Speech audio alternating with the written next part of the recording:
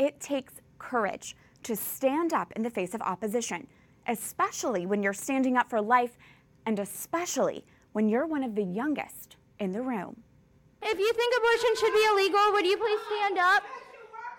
We need to change the law to change the... Order. If you think abortion should be illegal, would you please stand up?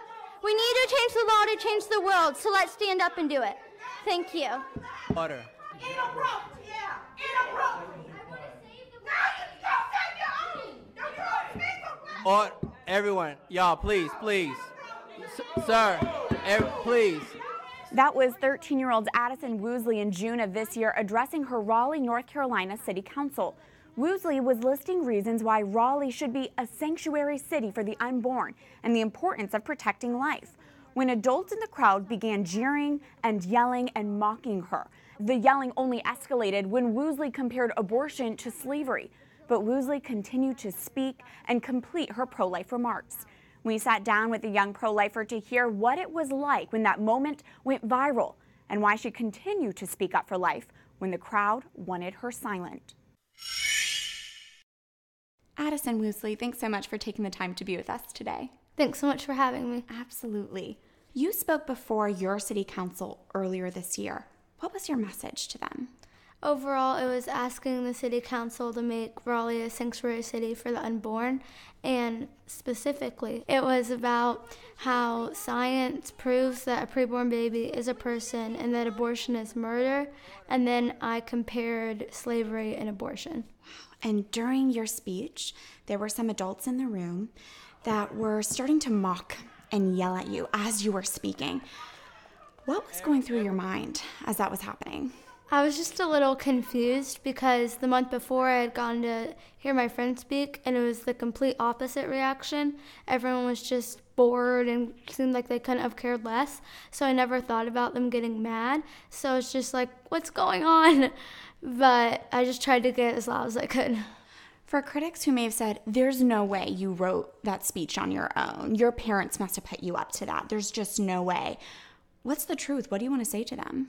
Well, I did research and write it. I've always liked reading books about history, and writing's my favorite subject, so I think that kind of helped me. You're 13 years old. Do you think someone could ever be too young to speak up for life? Definitely not. I mean, the people we're speaking about are super young. They're not even 1 day old yet.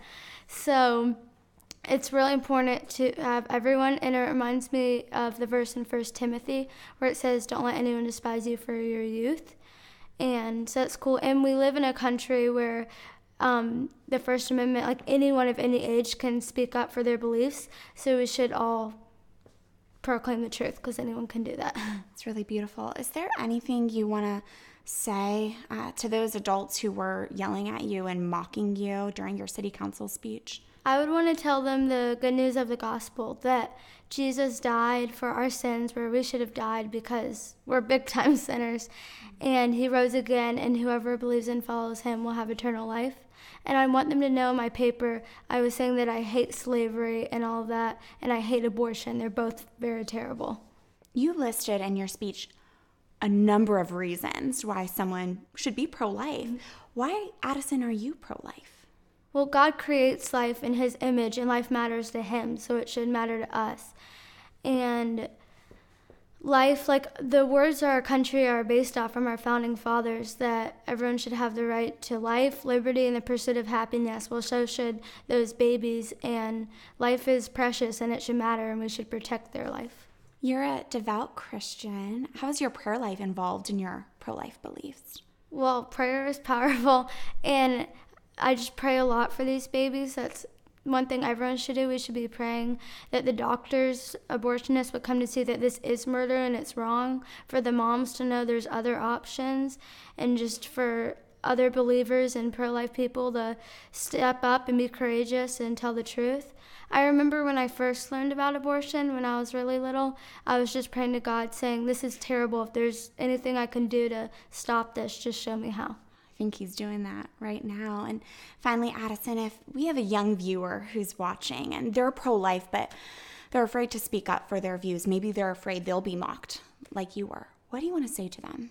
I would just say try to take the focus off of you and put it on the babies that are being brutally butchered and viciously torn from limb to limb. They're the ones who would be afraid, and we need to be courageous and strong and stand up and speak the truth so that people can know that this should be legal and we need to stop this. Addison Woosley, thank you for sharing your wisdom with us. Thank you. How sweet is she? 13 years old, and she's my hero.